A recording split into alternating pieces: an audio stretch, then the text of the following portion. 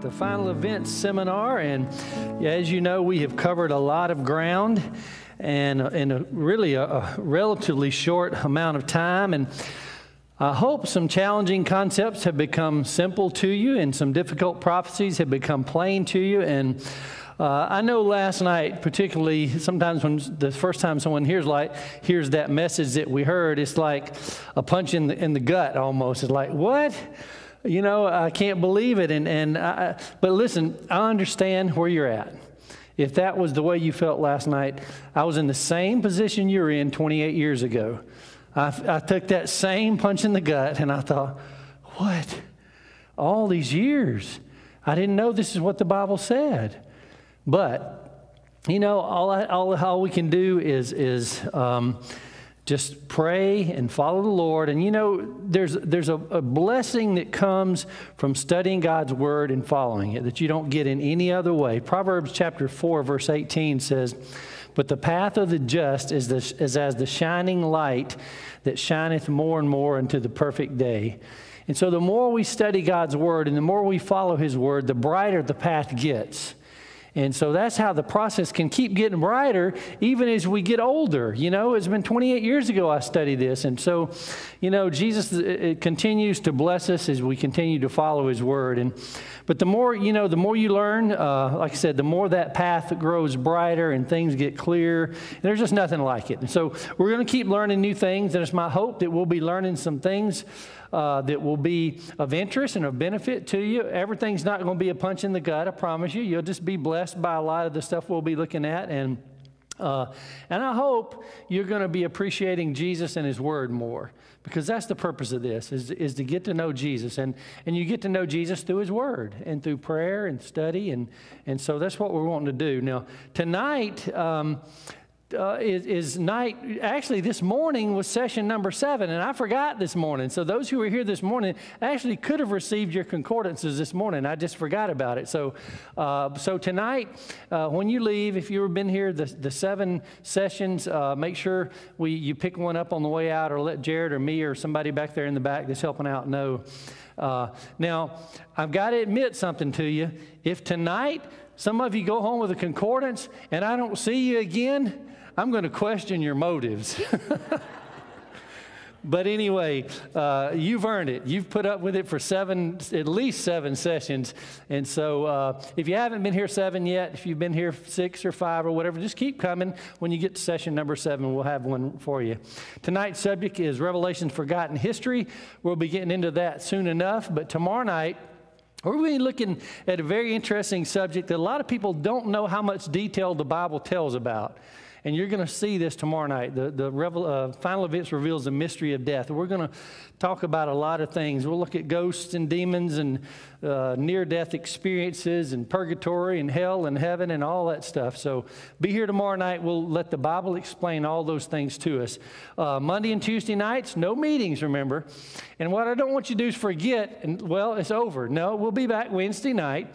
Wednesday night, the subject is God's strange act.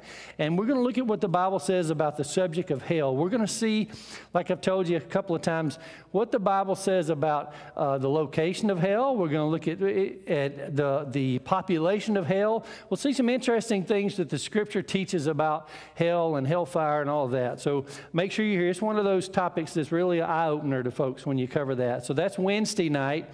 And then Thursday night subject is Revelation's millennial reign. This is one of my favorite subjects and topics during the seminar. I like this. It's very clear. It's kind of laid out right there for you in Revelation chapter 20. But we're also going to look at this millennial reign, this 1,000-year period, and also we're going to look at the topic of heaven some that night. So I've never combined those two together, so it's going to be another one of those I'm putting 2 sermons together type things, but hopefully we'll work it out. We'll turn out all right. So anyway, Thursday night, so I guess that's it. It's time for the question and answers. And we did get a couple turned in last night. I think I've got 3 questions. I want to try and cover those. And I want to put one first for a specific reason, because if you noticed, I grabbed my computer and I took it and came back. It's because I wanted to put some text on the screen for you that goes along with this question. And so someone asked the question, and unfortunately that person is not here tonight. So I'm almost tempted to wait and answer it when she's back. But I think I'm going to go ahead anyhow. I'll talk to her privately about it. She asked the question this: why do we suppose, or what are we supposed to do all day on the Sabbath? So she's wondering, okay, I've learned this information about the Sabbath. What are we supposed to do? Here is a Bible answer, or at least one Bible answer. I wrote several things down on the back of this card, several things that was coming to my mind. But here's one of them. This is the first text that came to my mind, so this is the one I want to put on the screen.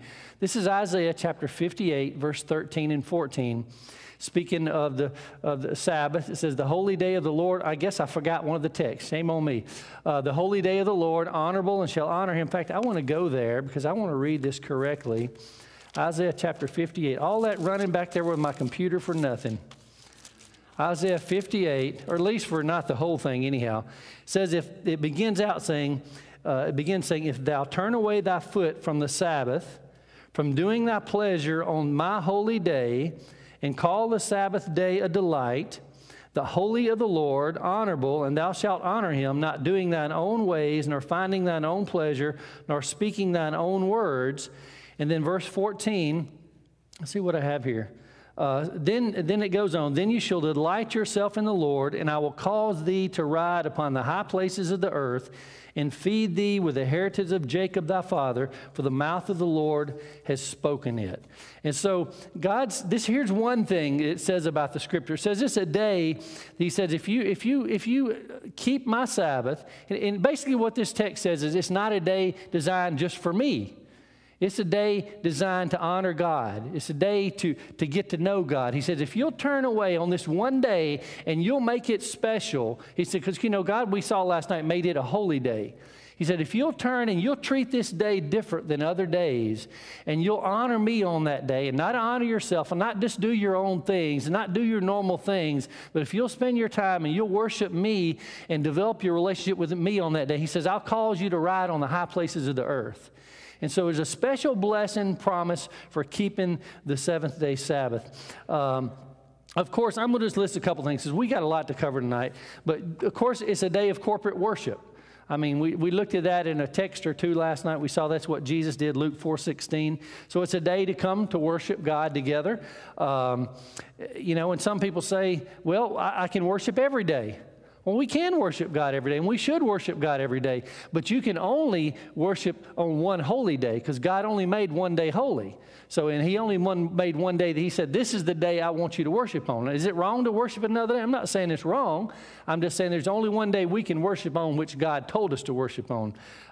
You can visit and minister the sick people, shut-ins, those sort of things. You can enjoy nature with your family. But the Bible's very clear. We're not going to take time to look at that commandment tonight because of the things we have to cover as of yet. But Exodus chapter 20, verses 8 through 11 says we're not supposed to work.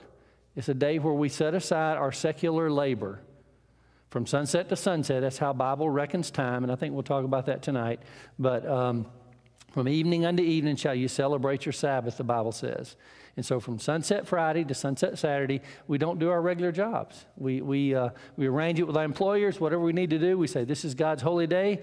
I'm obligated to follow my Heavenly Father that day. So anyway, it's not a day devoted to ourselves. It's for our relationship to God. It's a day to rest as well. So anyway, I'll talk with her privately also when she gets back. Next question. So Saturday's a Sabbath day. How or what do you celebrate Easter? Okay, well, that's a good question. If Saturday's a Sabbath and we know that Jesus rose on Sunday, how do we celebrate that? Well, what we tend to do here in this church is on the Sabbath before the Resurrection Sunday, we will have a special message dedicated to Jesus, his resurrection or whatever. And I have it in places where, and I haven't done it here since I've been here in the last 3.5 years or so, but I have had places where on Sunday we'd have a special sunrise service. So it's okay to do that. And sometimes we might do that. We just haven't done that since I've been here. So they may have done that before. But so that's kind of what we do. And here goes an interesting question. And I get this sometimes. I haven't got it every seminar, but it says, according to the Bible verse, and this is not a Bible verse, but But I'm just going to read the question, and I didn't have the person's name to clarify, so part of this I'm just figuring out for myself. It says, according to the Bible verse about not showing leg, is it okay to wear pants? Now, first of all, the Bible doesn't say anything. There's no verse about saying not showing any leg.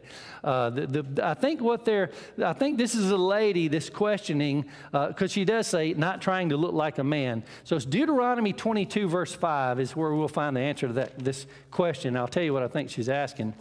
Deuteronomy 22, verse 5. You know, there's I think what she's wondering about, this is Deuteronomy 22, 5. It says, the woman shall not wear that which pertaineth unto a man, neither shall a man put on a woman's garment, for all that do so are an abomination unto the Lord thy God.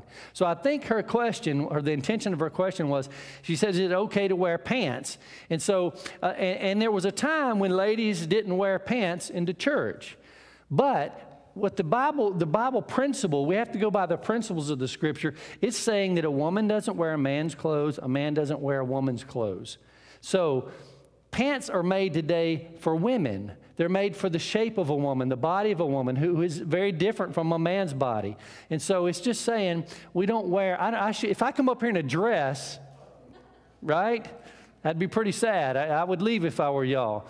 And so, but if ladies come up when you're wearing men's clothing, it's just not right. We're supposed to separate those things. So I think that's the principle, is that we're not to mix up men's and women's clothing, and et cetera, et cetera, et cetera. And there's a whole lot more that could be said on that. But anyway, let's pray.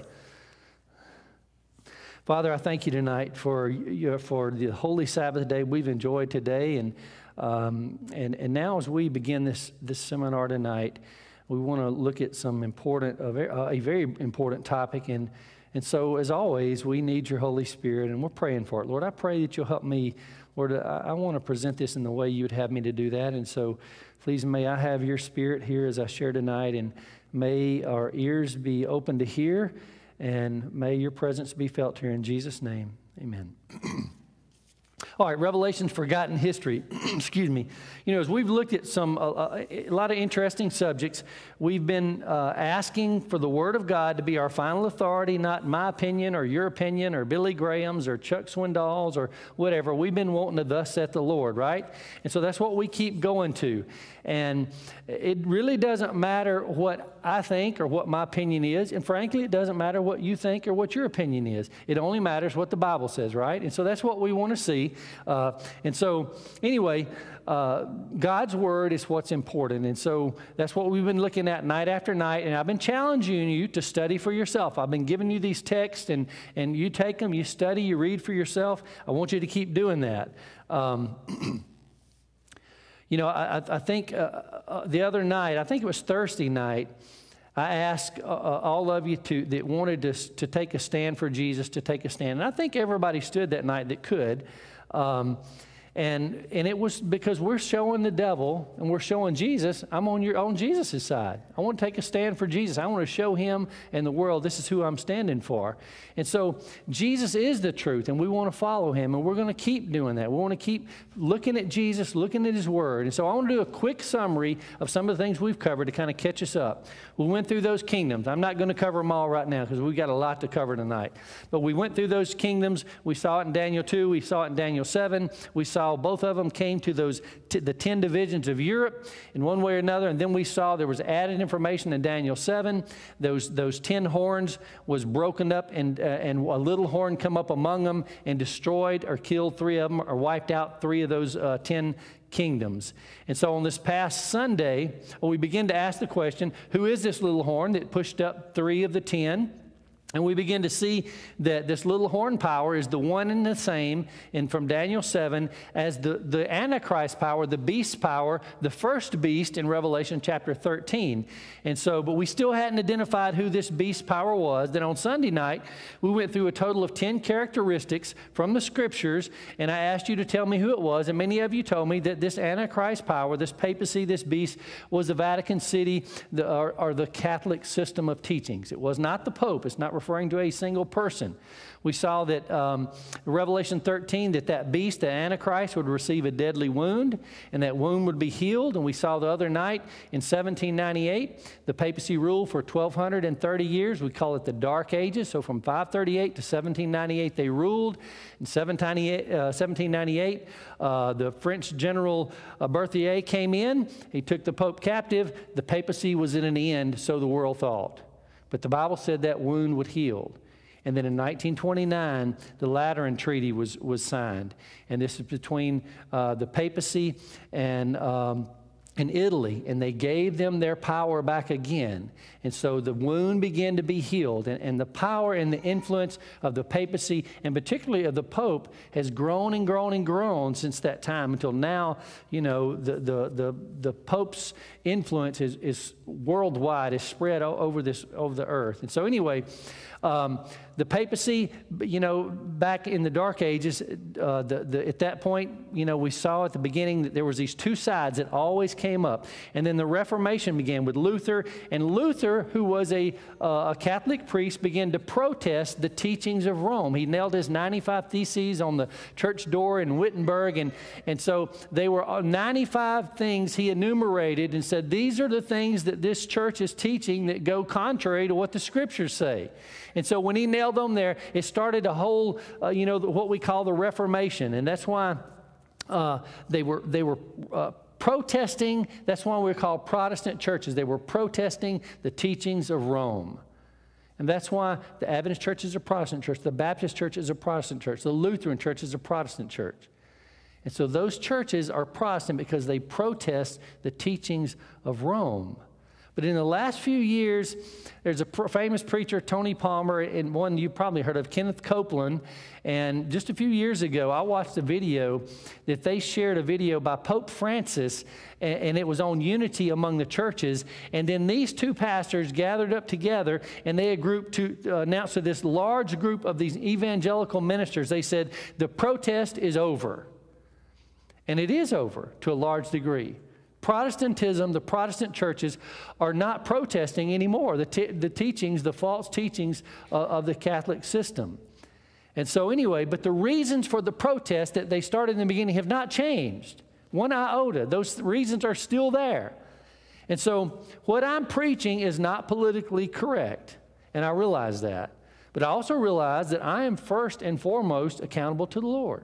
And so, you know, I'm just going to share these truths as kindly as I can, but I've got to teach truth nonetheless. You know, some may remember that whenever John F. Kennedy was elected president, you remember what the controversy was over about him? He was Catholic. He was the first Catholic president, and the people were afraid in this nation that the papacy would start to have the influence over the United States.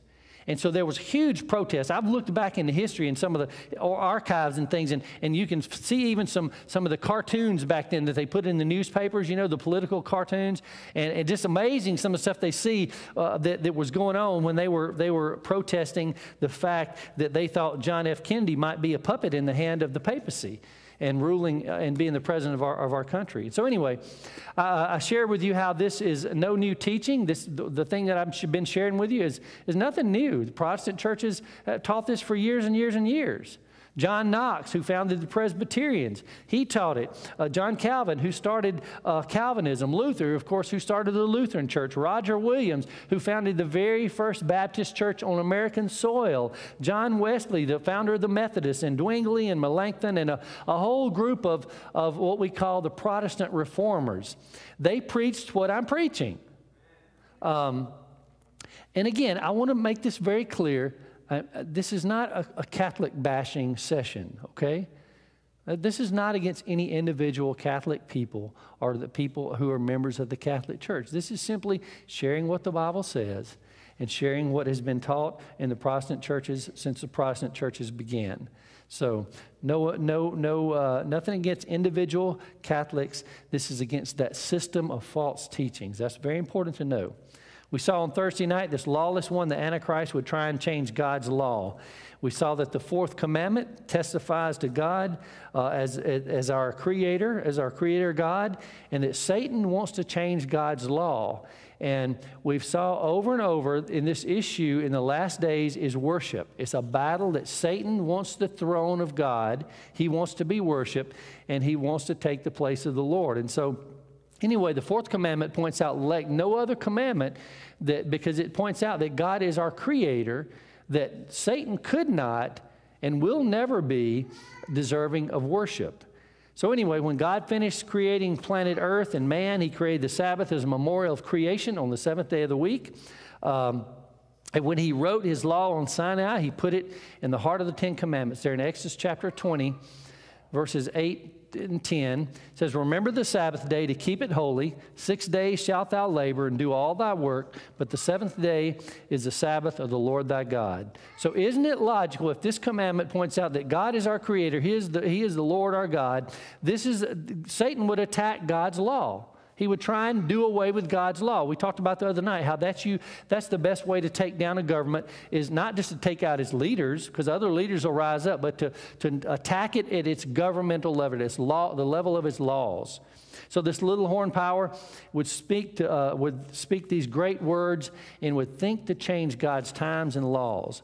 And we saw over and over the last few nights that one of the ways they did this was, we had the Ten Commandments, and the second commandment about not worshiping idols or whatever, the Catholics in their catechism, their teaching catechism, I have one in my office, where they took out, they said, well, we can't go along with this second commandment because it goes against what we do. We worship, we pray to idols, we pray to, statues, we pray to Mary, etc. I told you an example of a guy I knew, and so they said we can't have the second commandment, so they erased it, and what they did to make up to still have 10 was they took the 10th commandment and they made it into 2. And so they still have 10 commandments, but they've erased the second. Now, most Catholics are not even aware of this. Most people haven't gone through the catechisms and haven't read through some of these books, but this is the official teachings of that system. So anyway, we saw it didn't stop there. We saw that last night the fourth commandment was attempted to be changed. And we saw also that's when Jesus worshiped. On the seventh day of the week, Jesus went in the synagogue and he worshiped. That was his custom to do. And so let me ask you this as we kind of kick into tonight, and man, we're already 25 after. Did I say last night to anyone that those who worship on Sunday are lost? No, I didn't say that. Did I say those who worship on Sunday are worshiping the beast? No, I didn't say that. Did I say only those who worship on the seventh day Sabbath are saved? No, I didn't say that. Did I say Jesus doesn't love you if you don't worship him on the Sabbath? No. And that wasn't my intention, and there's no question the vast majority of Christians today worship on Sunday, which according to the Bible actually is the first day of the week. God gave a number to each day of the week, but the Sabbath, the seventh day, he gave it a name, the Sabbath. The rest of them were just numbered, first day, second day, third day, etc. The seventh day was a Sabbath. And so I want to ask the obvious question. How did we come to this place in the majority of the Christian world tonight and tomorrow that most of the Christians will be worshiping on Sunday, the first day of the week, rather than Saturday or Sabbath, the seventh day of the week? Who did it? How did this change take place? So we're going to spend some time tonight. We're going to see some historical quotes. We're going to look at the scriptures.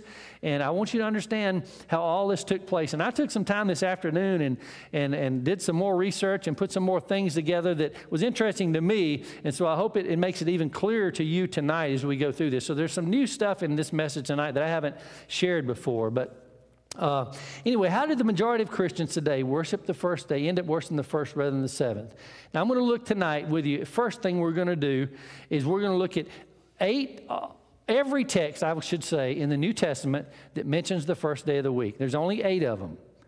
And so you would think in these 8 texts, we should find some evidence for worshiping on another day, on the first day of the week, rather than on the seventh day.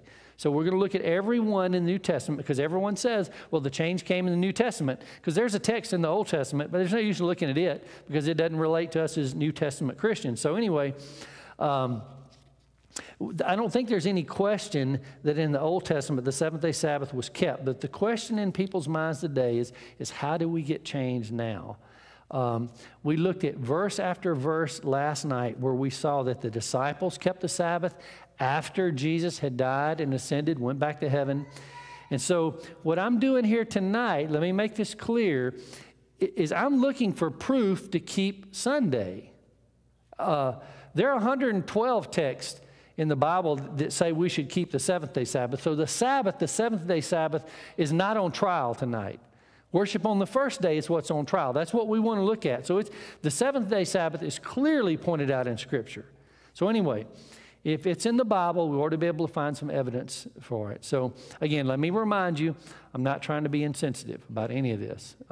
I'm kind of in a rush, so I hope it doesn't come across as being insensitive. But I know I've got a lot to cover, but I know some of this came as a shock to some of you last night. And I understand. I've been there. But I just want to see what the Bible says. So let's go and begin to see this. The first text we find, number one, is Matthew chapter 28, verse 1. When you go to the first gospel in Matthew chapter 28, here's the first time, the first reference to the first day of the week. This is the the King James Version of the Bible that I'll be having on the screen like I've done every night. Matthew chapter 28, verse 1 says, "In the end of the Sabbath, as it began to dawn toward the first day of the week, came Mary Magdalene and the other Mary to see the sepulchre." Okay, it mentions the first day of the week. It also mentions the Sabbath, by the way. But does this give us any indication that there was a change made here? Let's worship on this day rather than this day. No, it's just a simple account of these two Marys. They're coming to the tomb to minister to Jesus, to see Jesus' body. But it's nothing about worship, nothing about a change of day. So the first one, let's exit out. Let's go to the next one. The second one is found in Mark chapter 16, verse 1 and verse 2. I'm going to read verse 1 just for the context. Mark chapter 16, verse 1 says, "And when the Sabbath was past," so the Sabbath is done now, "Mary Magdalene and Mary the mother of James and Salome, who brought sweet spices that they might come and anoint him." So they're coming, these Marys and Salome is coming to anoint the body of Jesus. Remember we saw last night that they said, we're not going to anoint him because it's the Sabbath. We're going to wait till the Sabbath is past. So now the Sabbath is over in verse 2. "And very early in the morning, the first day of the week, they came to the sepulchre at the rising of the sun." Okay, the same question. As we look at this second text in the Gospels, and now, by the way, on your handout tonight, they'll have all of these texts on there. We look at Mark's account here. It's just the same account of what Matthew just shared. No change. Doesn't say anything about changing the day of worship. It's just saying the two Marys and Salome, they came to the tomb. Mark chapter 16, verse 9. The third place it's mentioned in the New Testament, it says, "Now when Jesus was risen early the first day of the week, he appeared first to Mary Magdalene, out of whom he had cast out 7 devils." Does that text tell us, let's worship another day? No, it just says Jesus rose on the first day. We know that. We admit that.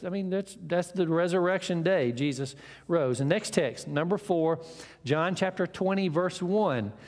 And by the way, you can see the page numbers if you have those seminar Bibles there if you want to try and keep up. John chapter 20, verse 1 says, "The first day of the week cometh Mary Magdalene early, when it was yet dark, unto the sepulchre, and seeth the stone taken away from the sepulchre." So it's the same account as Mark and Matthew's account here. It's just Luke's account, of John's account of what's taking place, just John's perspective. So it's the same thing. Doesn't say anything. It mentions the first day of the week when they came. And Jesus wasn't there. Same thing. Let's go to the next one. So the first 4 texts say nothing about worship, change in day of worship, anything like that. The next one, John chapter 20, verse 19, says, "In the same day at evening, being the first day of the week, when the doors were shut, where the disciples were assembled for fear of the Jews, came Jesus and stood in the midst and saith unto them, Peace be unto you." Now here's the first appearance that we find here in the book of John, where Jesus appears after the resurrection. And it says the disciples are gathered together. It says it's the first day of the week. It says in the evening, it was that evening, being the first day of the week, the doors were shut where the disciples were assembled. For what reason does it say? For fear of the Jews. It doesn't say they were there. You know, some people say, well, this is clearly a religious meeting. The text says they were there on the first day of the week. But the Bible says they were there because of the fear of the Jews. Jesus had just been killed. They nailed him to a cross. And so they were afraid for their lives. We're the followers of this man who was just condemned as a heretic and nailed cruelly to a cross. And so they were afraid of the same fate. And so they were hiding out as all they were doing. They were on the down low as all was taking place here. It says nothing about a worship service. It says nothing about changing a day of worship. It just says the disciples, they were afraid. Remember, Jesus died on Friday, and so now they're afraid. They're hiding out. That's all it says. It says Jesus appeared among them. Does it say anything about a change of a day of worship? Some people say, well, they're doing this in the honor of the resurrection. Well, there's no scriptural evidence for that. It just says they're hiding for fear of the Jews. They were afraid for their lives. In fact, I want to point out another text to you. At this point, the disciples, when you think, well, they were meeting for in honor of the resurrection, the disciples did not even believe in the resurrection at this point. Look at this text. Mark chapter 16, verse 14 says, afterward he appeared unto the 11 as they sat at meat and upbraided them. In other words, he castigated them. He gave them down the road, upbraided them with their unbelief and hardness of heart because they believed not them which had seen him after he was risen. So the disciples at this point, this was later on when Jesus appeared to them again. And Jesus kind of upbraided them, it says, because they didn't even believe those who had said he's been resurrected. So they certainly wasn't there in honor of the resurrection. Let's have a worship service or a praise service because Jesus rose again. They didn't even believe it at this point. So there's nothing to suggest a change in the day of worship. It merely happens to be the first day of the week. All right, let's go to another one. 1 Corinthians chapter 16, verse 1 and verse 2. It says, now concerning the collection for the saints, I've given orders to the churches of Galatia, so you must also do. This is Paul speaking to the Corinthian believers. And on the first day of the week, there we go, let each one of you lay something aside, storing up as he may prosper, that there be no collections when I come. Now let's look at what this text says and what it doesn't say here. Does it say it's the first day of the week? Yes, it does say that. Does it say we're having a worship service? It does not say that. But some say, wait, they're taking up a collection. We've got the deacons going through the aisles. They're passing out the plate. But you know what? We're seeing that from our 24th century perspective. That's not what they did back then. In fact, notice what it says. He says, lay something aside, storing up as he may prosper, that there be no collections when I come. And again, we have this picture of the deacons, but Paul is saying, lay something up in store. In fact, in the Greek, this literally reads, let everyone lay by him at home a certain amount. That's what in the Greek, the literal rendition of this little phrase says. So this was actually, as I'll show you, was an emergency relief effort to gather food and to gather things to take to other believers who were in a famine. There was a famine that was going on among the believers in the area of Judea and Jerusalem, and Paul was telling the Corinthian believers to gather up some things so we can take this food, these offerings to these hungry believers. In fact, I want to show you Acts chapter 11, verse 29. Says this, then the disciples, every man according to his ability, determined to send relief unto the brethren which dwelt in Judea. So there's this famine going on. Another one, Romans chapter 15, verse 25 and verse 26. And it says, and this is Paul speaking, says, but now I go unto Jerusalem to minister unto the saints, for it hath pleased them of Macedonia and Achaia to make a certain contribution for the poor saints which were at Jerusalem. So all Paul is saying in 1 Corinthians is, listen, get your stuff together. He says, start doing it on the first day of the week, because he can't go up and gather your fruit. They wouldn't want him going and gathering crops on the Sabbath. That's work. So he says, starting tomorrow on the first day of the week, I want you to go out to your fields, whatever, this week, start gathering things together, have it all here, so when I come, you won't have to do all this. It'll be ready to go so I can gather it up and take it to those believers who are hungry. That's all that's taking place right here. It's that simple. We saw last night from the second book of Corinthians that in Acts chapter 18, it showed us that Paul worshiped in the Corinthian church on every Sabbath, not on Sunday.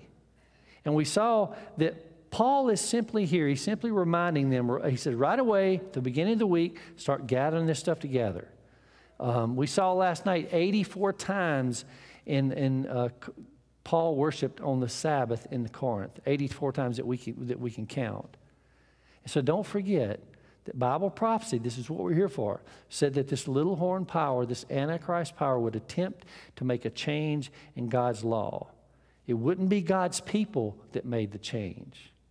Let's continue.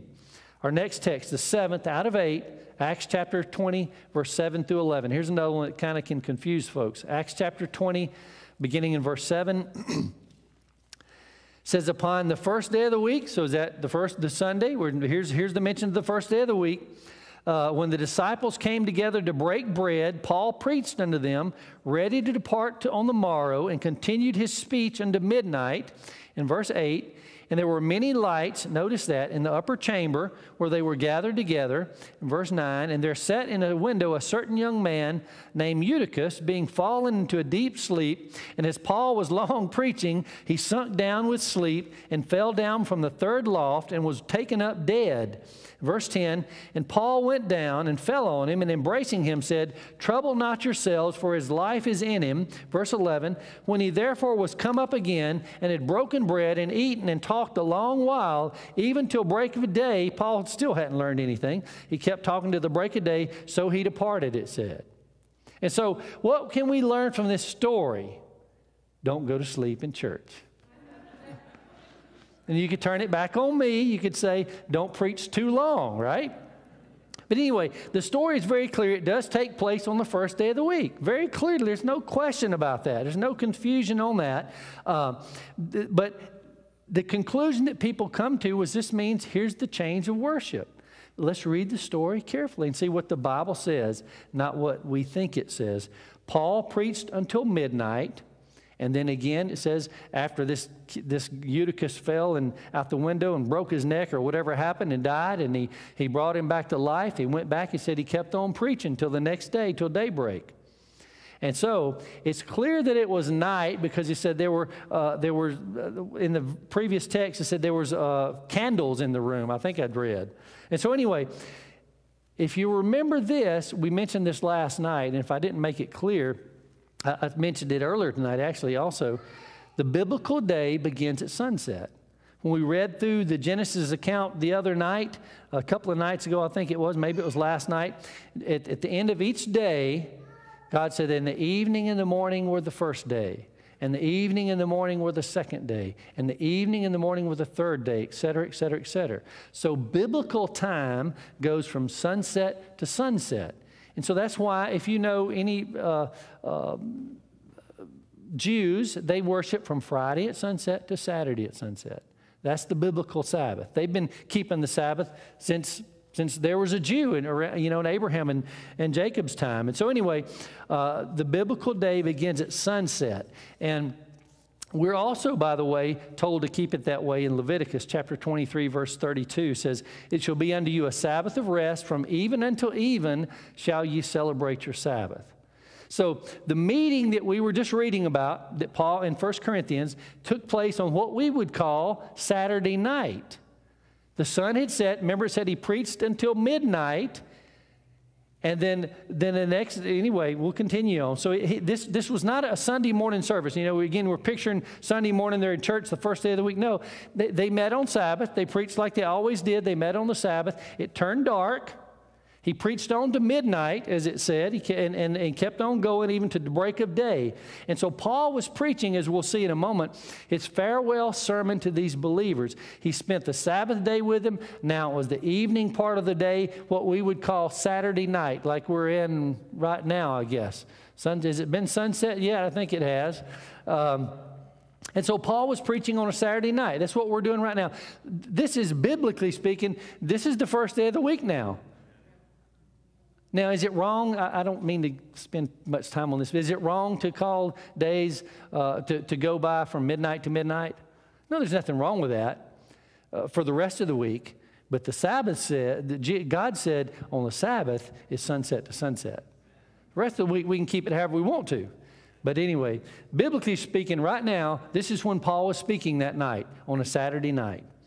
And so I want you to notice something. This is the New English Bible translation. And I just want to share this one verse from this version just to show you. It says, on Saturday night in our assembly for the breaking of bread, this is Acts 20, verse 7. On Saturday night in our assembly for the breaking of bread, Paul, who was about to leave the next day, addressed them and went on speaking unto midnight. And so those translators of the Bible, they knew what was going on there. And so you can see from this one version, it makes it very clear. But I want to lay out a sequence for you here on the screen so you can see. Paul began preaching on the seventh day. He started on Saturday. He began to preaching until Saturday night. All right, sunset came, so now the first day of the week started. So he says he preached on the first day of the week. He preached on until midnight. And then he preached till midnight, it says, on that Saturday night. And then it says he continued to the morning and on the first day of the week. He says he departs. In fact, we'll find in just a moment, or I'll share you now. In the morning, on Sunday morning, he walked 20 miles to catch a ship. And you can find out where it tells how far, and this is Acts chapter 20, verse 13 and 14. It was a 20 or 30 mile journey that he made to get on a ship because he was leaving. That's why he stayed all night. This is my last night with you guys. And so he stayed with them all night. The next morning, he walked to that ship and he departed from them. And so he wouldn't have done that on the Sabbath day. And so another question people have about this, they say, well, why did it says they broke bread? Well, doesn't that mean they're having a communion service? No, it means they were eating a meal. Acts chapter 2, verse 46 tells us that the disciples broke bread every day. It says they were daily in the temple breaking bread with one another. They were sharing a meal. They had all things in common, it tells you. You look in Acts chapter 2, 3, and especially 2 and 4, you'll find over and over it talks about how the believers had everything in common. They sold their things and they put it in a pot, so to speak. They were kind of communal living in a way at the beginning there of the Christian church. And all it's saying is that they were having a meal with one another. It's nothing about a communion service or a Lord's Supper. And again, there's no indication about anything about a change of a day of worship. There are two terms I want to bring up to you quickly, very quickly. Exegesis and eisegesis. You know, in my studies, you know, when you go to school for the ministry, you go through some ministry classes and different things. And one of the things they teach you is exegesis is when you take the scriptures and you exegete from the passage what it says. You look up the words, you look up the Hebrew or the Greek meanings, and you exegete, you dig into what the word actually says. Eisegesis is like the opposite of that. Eisegesis is when we just take from the scripture what we want to take from it. And so we got to be careful when you're looking at the scriptures, particularly things like this, that we're exegeting the passage. We're not eisegeting it. We're not trying to get what we think it says, but we're learning what it actually says. Let's look at the final text that mentions the first day of the week and see if it gives us any reason to worship on that day. If not, frankly, there is no proof whatsoever in the scriptures to do that. Luke 23, beginning in verse 56. And they returned and prepared spices and ointments and rested the Sabbath day according to the commandment. Now on the first day of the week, very early in the morning, they came unto the sepulchre, bringing the spices which they had prepared and certain others with them. That's every text in the New Testament that mentions the first day of the week.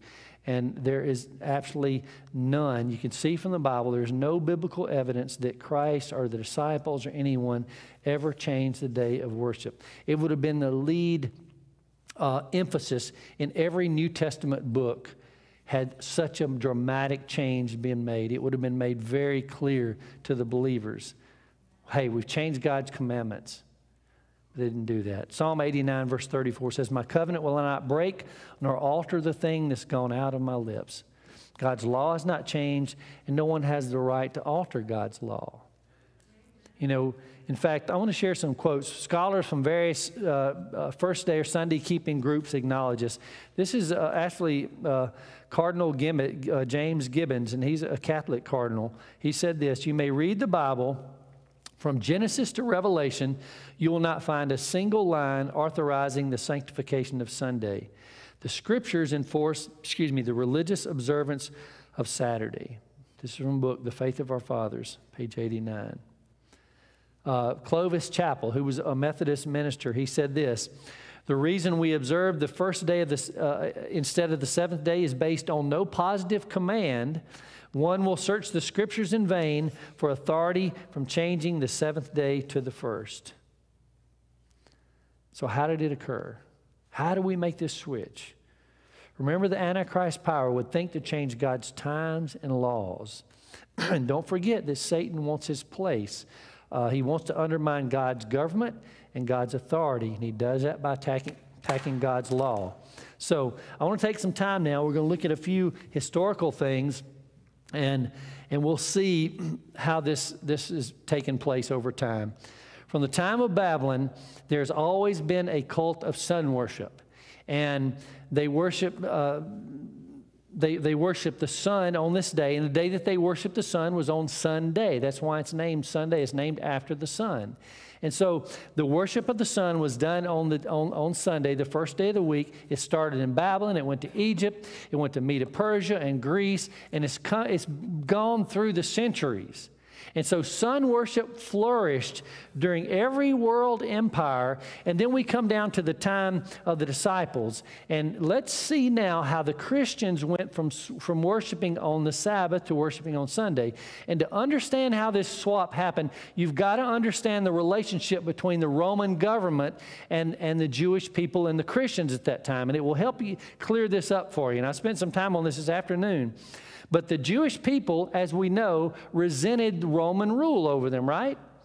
They thought that when the Messiah come, he's going to deliver them from Roman rule. He thought they would free them. And so their animosity was so strong that it turned into rebellion. And there were many of these rebellions that they had. But in fact, there was one, didn't take time to look it up this afternoon, but there, just before Jesus' time, they referred to a rebellion that occurred. But anyway, in 70 A.D., Roman General Titus came in. He destroyed Jerusalem. He destroyed the temple, burned it to the ground. Jesus refers to it over in Matthew chapter 24. And so, because of these rebellions, Rome was keeping a suspicious eye on the Jews all the time. And so, although the Jews didn't believe that Jesus was the Messiah, the Jews and the Christians all worshiped on the seventh day of the week. Because the Christians came in, they were worshiping, that's when Jesus worshiped on. So they were all worshiping the same day, except for the Rome and the other religions who worshiped on Sunday.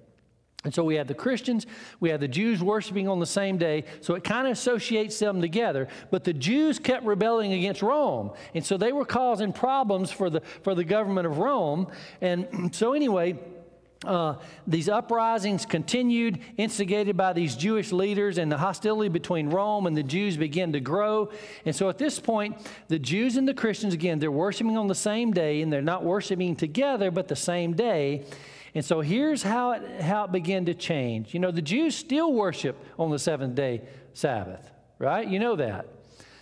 Many church historians place the beginning of a gradual change of days somewhere between 70 A.D. and 135 A.D. These were when these two major uprisings of the Jews were. So we just referred to one with Titus there in 70 A.D., but there was another one in 135 A.D., and there's a church historian, his name is Dr. Samuel Bakioki, and he wrote on this subject. By the way, it was interesting to find out he was the first non-Catholic to ever graduate from the Pontifical Gregorian University in Rome. And so the first non-Catholic to ever do that. And so he was able to study in their archives deeply. And I've got several books by him, and he gets into some stuff in there, by the way. And he wrote a book called Divine Rest for Human Restlessness. And he said this: beginning with the first Jewish revolt against Rome, various repressive measures, military, political, and fiscal, were imposed by the Romans on the Jews. And so what he's saying is because the Jews kept instigating revolts and causing problems, Rome began to buckle down on them. They began to make things difficult with them by their oppressing them politically and taxation, etc. So they began to make things hard on the Jews because of the rebellion they were doing. And again, you got to consider those Jews and the Christians all worship on the seventh-day Sabbath. And so the Christians were associated with the Jews because of that day, and everybody else was worshiped on another day. And so anyway, the emperor of Rome at this time was Hadrian. And this is what happened. Hadrian at this time prohibited the practice of the Jewish religion throughout the empire. And notice this, condemning especially Sabbath observance.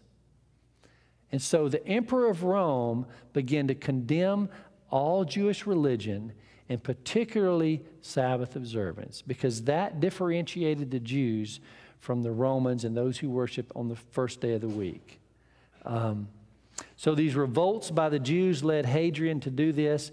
And on top of all of this, there was a conflict between the Jews and the Christians. You can read about that several places, about some questions they had between one another in the New Testament. And so now we've got a prohibition of the Jewish religion, and they were easy to distinguish because of their day of worship. But of course, the Christians worship on the same day. And so the mounting hostility between the two, coupled with the conflict between the Jews and the Christians, it encouraged a rash of anti-Jewish literature. And we're familiar with that. I mean, you've heard of anti-Semitism. And so this started a long, long time ago. And so anyway, for obvious reasons, Christians began to want to find ways to disassociate themselves from the Jews who were being persecuted, were being, causing all these problems with Rome. And so since the seventh-day Sabbath kept tending to identify with them, the Jews, Christians began to minimize the obligations of the Sabbath. Notice this. Impressive indications suggest that Sunday observance was introduced at this time in conjunction with Easter Sunday as an attempt to clarify to the Roman authorities the Christian distinction from Judaism. They wanted to show themselves, we are not associated with those troublemakers. We are believers in peace. We believe in the authority of government. You can read that in Romans in several places, how we're told to obey the laws of the land until they conflict with the laws of God. And so the Jews wanted to associate themselves, and so they began to do this, to worship some on the first day of the week. And so it's easy to see how these Christians, especially the ones who were living in the capital of Rome, led the way in disassociating themselves from Sabbath keeping. And this is greatly simplifying this issue, but this is not a history class, it's a Bible class. So anyway, why was Sunday chosen rather than some other day of the week? You think, well, they could have chosen Friday, or Thursday or Tuesday. Well, the pagans in the Roman Empire had been sun worshipers for many, many, many years, for centuries. And so it would be easier for the Christians to associate and to worship on Sunday, to be able to disassociate themselves from the Jews and to mingle with the Romans. Notice from the Bible Encyclopedia, page 561, it says, Sabbath, a Hebrew word signifying rest. Sunday was a name given by the heathens to the first day of the week because it was the day on which they worshiped the sun. So I want to do a quick summary of kind of the issues that Rome was facing. They had the Jewish revolts going on at this time. And during this time, the Christians and the Jews were worshiping together on the same day, the same Sabbath. And Sunday was the day of worship and was regarded as sacred by the pagans. And so Constantine was faced with this major division. He's got the Christians, he's got the Jews, he's got the Romans, the pagans, if you will. How in the world could Constantine begin to unite his kingdom? He did that by legislation. On March 7th of 321 AD, Constantine enacted the first Sunday law. And he said this, on the venerable day of the sun, let the magistrates and people residing in cities rest, and let all the workshops be closed. This is the first Sunday law that we have historically. And so you can see that now Emperor Constantine began to legislate religion. He began to mix religion and politics. And it was carried even a step even further by the Bishop of Rome. Notice in 325, so 4 years later, in the year 325, Sylvester, Bishop of Rome, changed the title of the first day, calling it the Lord's Day. You wonder how we got that title? It's not, we associate it with that verse, John chapter 1, verse 10, where he says, I was in the Spirit on the Lord's Day. We talked about that last night. Well, that's where they got the name, but it's certainly not what, as we saw last night, it's not the Lord's Day. Listen to this. The Catholic World, this is page 809 in March of 1994, said the Son was a foremost God with heathendom. There is, in truth, something royal, kingly about the Son, making it a fit emblem of Jesus, the Son of Justice. Hence, the church in these countries would seem to have said, keep that old pagan name, it shall remain consecrated, sanctified, and thus the pagan Sunday dedicated to Balder became the Christian Sunday sacred to Jesus. And so this change is beginning to occur. Notice what happened in 364. This is the Council of Laodicea. Laodicea is the seventh church in Revelation chapter 2 and 3, and hopefully we'll get another time to talk about those churches a little bit. But the Rome called the council, the Roman papacy called the council of Laodicea, and this is what they said. Christians, now we've come from 321 now down to 364. He says, Christians shall not Judaize, in other words, keep Sabbath, and be idle on Saturday, but shall work on that day. But the Lord's Day, of course, they're referring to Sunday, they shall especially honor, and as being Christians, shall, if possible, do no work on that day. If, however, they are found Judaizing, in other words, if they're found Sabbath keeping, notice what this said. They said they shall be shut out from Christ. This is what the church said. The Church of Rome.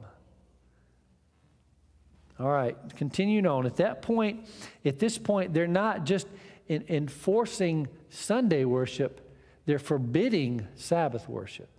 Notice that.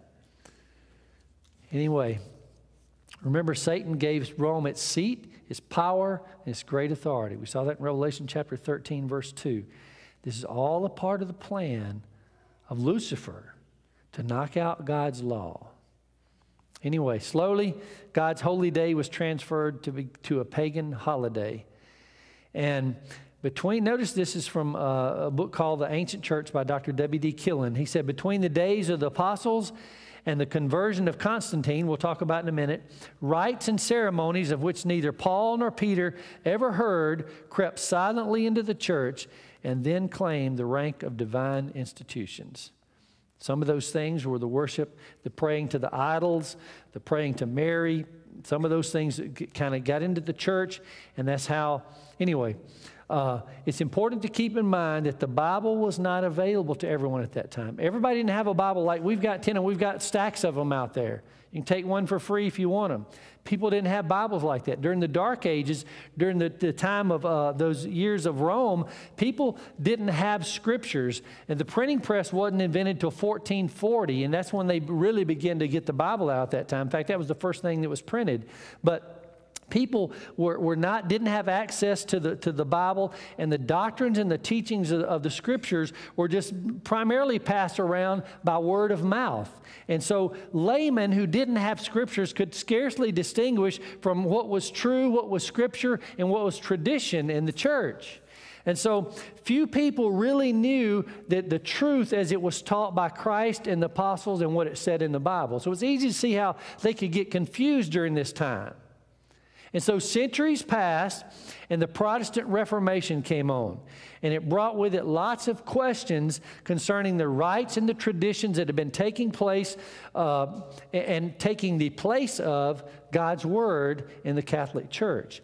And the cry of the Reformation was the Bible, and the Bible only as our rule of faith. Sola Scriptura, the Bible and the Bible alone. And so folks at that time, some of these reformers at that time, when they began to protest against Rome, the teachings of Rome, countless thousands, they'd say as many as 50,000 people were burned at the stake and killed in a variety of ways for their faith during that, because they would not turn from what the Bible said. And today, people will scarcely inconvenience themselves for what the Bible says. Here's some more quotes. This is from Catholic author. He says, the Catholic Church, for over 1,000 years before the existence of a Protestant, by virtue of her divine mission, changed the day from Saturday to Sunday. Now, here's a document we looked at last night, the Convert's Catechism of Catholic Doctrine. And this is that teaches their doctrines through a question and answer format. Question, which is the Sabbath day? Answer, Saturday's a Sabbath day. Question, why do we observe Sunday instead of Saturday? Answer, because the Catholic Church transferred the solemnity from Saturday to Sunday. So you can understand all this is going on. We've come to the time of Constantine. I'm backing up a little bit from the Reformation. You can understand why Constantine would make the change, but why did the Catholic Church, by its own free and open admission, institute this change? And the answer that lies is that we don't understand so much is the place of tradition in the Roman Catholic Church. One of the main points of difference between the Reformers, the Protestants, and the Catholics, I should say, during the early years and the reasons for the Reformation was over the authority of tradition in the church. They would take their traditions and give them more authority than the Scriptures. And so the Reformers said, we only go by the Bible. We don't go by any of those traditions of man. We only follow what the Scripture said. And so the Catholic Church believed that tradition had as much authority as the Bible. Look at this quote. This is from Catholic Belief. He says, like two sacred rivers flowing from paradise, the Bible and divine tradition contain the Word of God.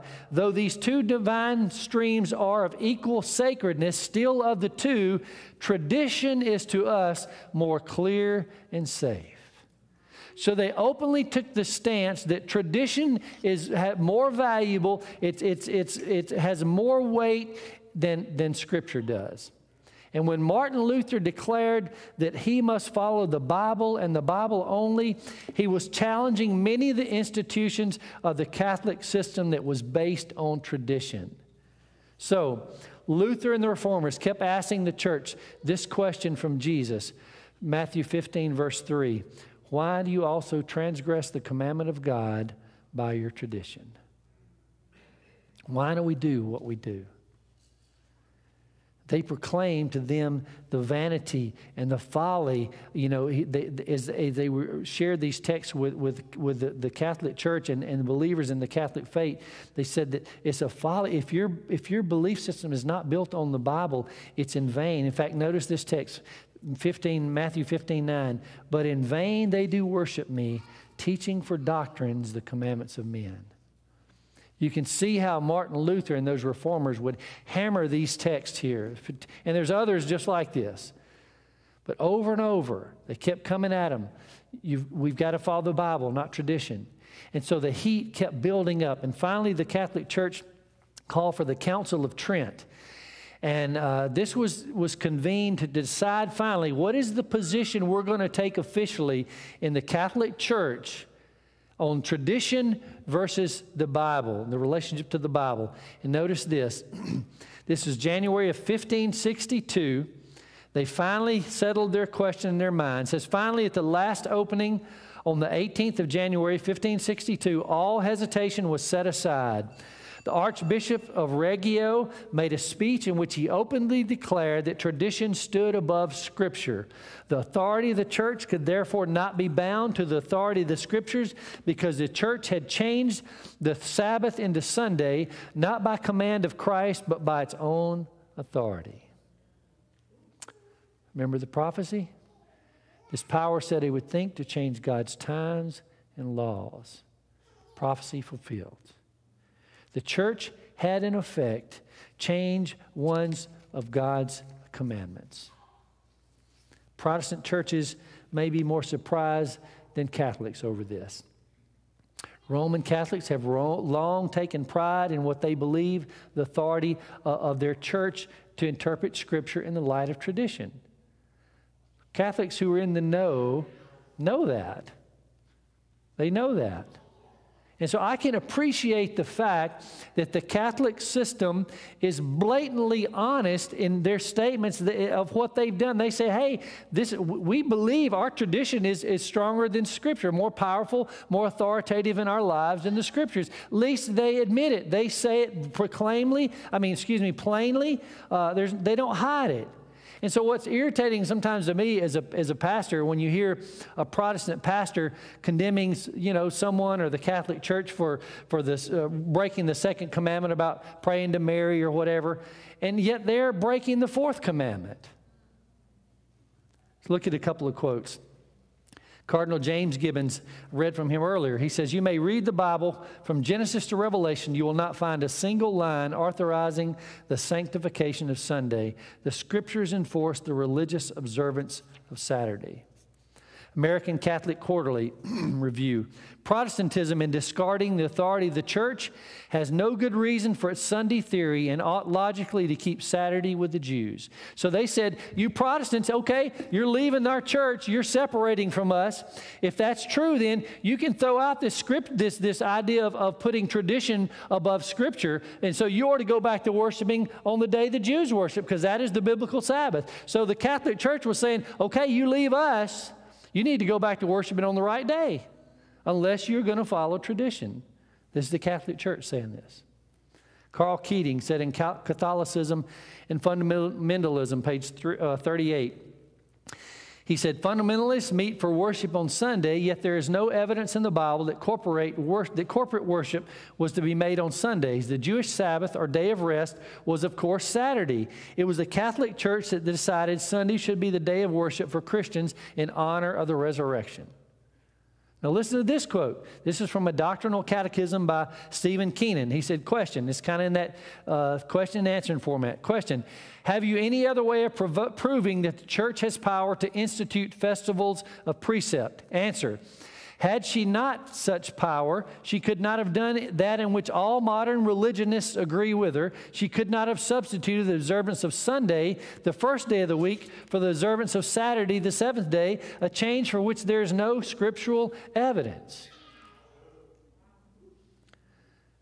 Father T. Enright, Catholic again, made this bold challenge. He said, Sunday is not the Sabbath. Saturday is the Sabbath. Any schoolboy knows that Sunday is the first day of the week. And notice what he said. I've repeatedly offered $1,000 to anyone who will prove by their Bible alone that Sunday is the day we are bound to keep, and no one is called for the money. This is some Adventist evangelists I've heard do this before. They've kind of made this challenge. I'll give you $1,000 to anybody who can come with me and show me from their Bible that Sunday is the day we should worship on. And they make that claim because they know it can't be done, because it's not in the Scriptures. If we're keeping Sunday, it's for another reason. It's not because it's what the Bible says to do. And I'm not insulting anyone, but it can't be found in the Scriptures. And so this is what this Catholic was saying here. Many Christians have no idea about what I've been sharing with you over the last couple of nights. I know it's been a shock. A lot of folks don't know that this change has ever taken place. They don't think about it. But that's why God says, remember the Sabbath day. He knew it would be forgotten. And it boils down to one thing. When we begin to pick and choose what we're going to believe and follow in the Scriptures, I'm going to pick this part. I agree with this part, but I don't disagree with this part. It starts us down a road that we don't want to follow, I guarantee you. And when we throw out one part of God's Word, we're going to throw out another part. And then another part, until finally we're only left with those picked over portions of Scripture that we deem are reliable or believable. The choices we make concerning God's Word always leads us down a path. And I've got a quote I want to share with you. And I'm going to put it on the screen, but I want your permission to share it. I remember when this quote came out. I had only been a Seventh-day Adventist Christian for 3 years. And when it came out, I was like, what? And the reason I'm asking for permission is because I haven't talked much about my church. I told you last night that I pastored here. I didn't make a big deal of it. Have I been pushing the issue on you? I hope. I don't think I have. I hadn't meant to. I've not been asking you to come be a member of this church, and I'm not asking you to do that right now. I want you to be clear on that. So let me be upfront with you. Would I like for you to be members of my church?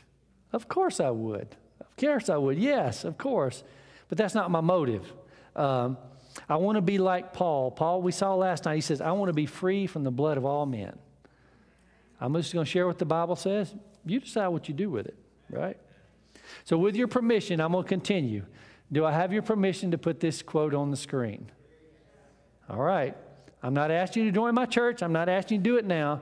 But this quote is actually an invitation from the Catholic Church. Look at this. This is from the St. Catherine Catholic Church Sentinel, May 21st, 1995. It says, perhaps the boldest, the most revolutionary change that the church ever did, and it's talking about the Catholic Church, happened in the first century. The holy day, the Sabbath, was changed from Saturday to Sunday, not from any directions noted in the Scriptures, but from the church's sense of its own power. Now, here's where the invitation comes on this next part. Do you want me to skip right past it, or do we want to read it? All right, notice what it says. Catholic Church, people who think that the Scriptures should be the sole authority should logically become seven-day Adventists and keep Saturday holy. That's the Catholic Church inviting you to join my church. So thank you, guys. I appreciate that. I didn't say that. The beast power said it. Here's a challenge from the papacy to be true to God's word. The Catholic Church says that when we worship on Sunday, we're following them. We're following tradition. They said if you want to keep following us, go ahead. But if you're going to follow the Scripture, another quote: when Protestants do profane work upon Saturday or the seventh day of the week, do they follow Scriptures as their only rule of faith? Answer: on the contrary, they have only the authority of tradition for this practice. In profaning Saturday, they violated one of God's commandments, which on their principles has never been abrogated. Remember the Sabbath day to keep it holy. Now, I'm going to be frank with you because I think we have life and death important issues as we're talking about God's word. Remember, we saw that all the world would wander after the beast. We looked at that several times, a couple places in Revelation chapter 13. And we saw that all the world would worship the beast and follow the beast and wandered after the beast. And we asked ourselves, well, how is this practically taking place in our world today? There it is. The majority of the Christian world is in essence, whether they realize it or not, and most don't. So let me be clear on that. They're following the tradition of the Catholic Church. Listen to what Jesus said to the scribes and Pharisees who they laid aside God's law and they wanted to follow their own teachings, their own traditions. He said this in Mark 7:9. He says, you have a fine way of setting aside the commands of God in order to observe your own traditions. And so the picture, it gets clearer and clearer. What are we going to let be our guide? That is my passion that I feel is that in these last days, we have got to learn to trust the Scriptures more than our feelings, more than our tradition, more than what we can even see, because Satan is going to try and deceive us in any way, in every way that he possibly can do. And if we have not come to the place where we've put our trust in Jesus enough to trust His Word over what we think, there's only two sides. There's only two sides. And when I first learned this, like I said, it was like, a punch in the gut. What do you mean? I like that guy. He's an old German guy. He had a great personality, and he would share all these personal slides before. He'd have us come an hour early and share these slides of these places. He'd been all over Europe and all these places we've been talking about. He'd been there personally, had pictures there, and I didn't care anything about that, but I just liked him so much I'd come an hour early and just to listen to him tell his stories. And then he'd preach, and when he said that night, I was like, what? You've got to be kidding me. Where is this coming from? But I had to rethink. I had to start thinking, why am I doing what I'm doing? Am I following the Bible?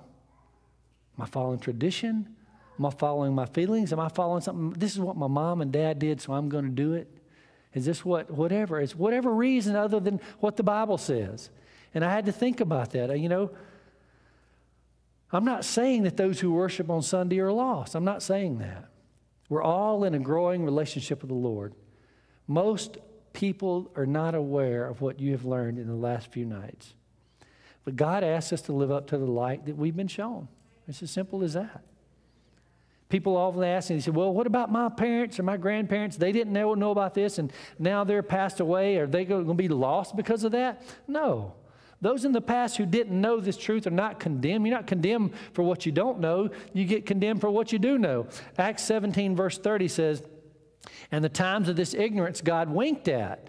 In other words, when you're ignorant about something, when you not aware of something, don't know something, God winks at it. He closes his eyes. You know, it's like you do your kids. When they're little, you hold them to a lot lower level of accountability. But as they grow older, they give you back talk or they do wrong things. They're held more accountable, right? And that's what God is saying. He says, once you teach your kids they shouldn't do this, they're held accountable, or they should be, right? And God's saying that about us. He says, you know, when you didn't know, I didn't hold you accountable for that. You see, but he goes on, but now commandeth all men everywhere to repent. He says, once you know, it's a different story. God doesn't condemn people for what they don't know. Beautiful text. I've got two more texts I want to share, and we're closing. But a beautiful text that I this afternoon, I had to get it in here. I told my wife, I said, man, this sermon's getting longer and longer. But this is one of those texts I just had to put in there. I loved it so much. It affected me so much when I first heard it those 28 years ago. It says, by this we know that we know him, talking about Jesus, if we keep his commandments. He who says, I know him, and does not keep his commandments is a liar, and the truth is not in him. But whoever keeps his word, truly the love of God is perfected in him. By this we know that we're in him. He who says he abides in him ought also to walk just as he walked. We want to follow Jesus. God rejoices for a group of people who are willing to walk in the light they've been shown. In fact, God, we've looked at this text before, it's our last one tonight, Revelation 14:12. Speaking of that remnant people, those people who are alive when Jesus comes, God said, I've got a group. I'm getting them together. And he said this about them. Here's the patience of the saints. Here are those who keep the commandments of God and the faith of Jesus. We're about to pray. And while we're going to pray, I want to ask you to do something. We took a stand last night, a couple nights ago, for Jesus. And I'm going to ask you to stand tonight. And I'll tell you why, what the conditions are. I'm not saying if you stand, you're saying, I want to be a member of your church. Okay, let's make that clear. That's not what I'm saying. What I do want to say is when we pray, if you'd like to say to Jesus, you know, I want to be a part of a faithful group that's going to be following you and following your word until you come. I want to be faithful to you, Jesus. Stand with me now, if you can, as we pray. Father, tonight,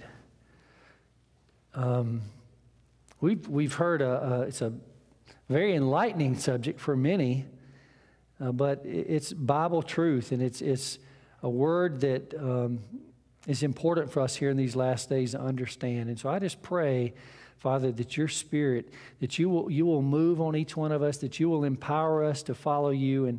And again, Lord, I want to be very sensitive to the fact that there are some who have heard this information for the first time.